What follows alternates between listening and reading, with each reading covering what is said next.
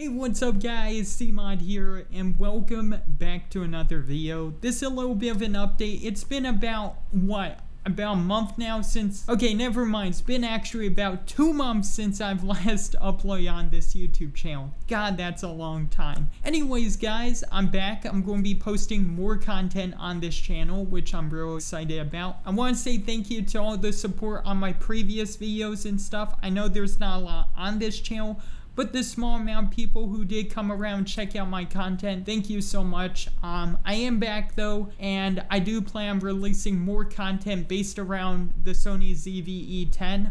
I'm actually currently working on a few videos right now surrounding it. Hopefully you guys are excited as much as I am to be releasing them. You should be seeing them hopefully in the next few days, sometime this week. Of course, like always, thank you all so much for your support. That being said, I'll see you guys in the next video. Bye-bye.